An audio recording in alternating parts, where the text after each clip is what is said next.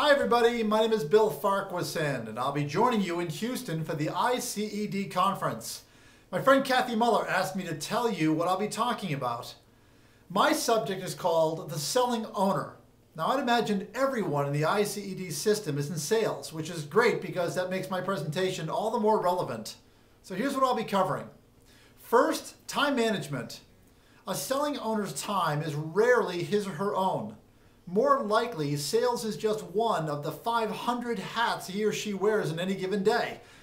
As such, I'll teach you how to become more sales efficient, how to prioritize better, and you will leave Houston with a specific and instantly applicable ideas for finding and honoring that time to sell without giving up the other parts of your business.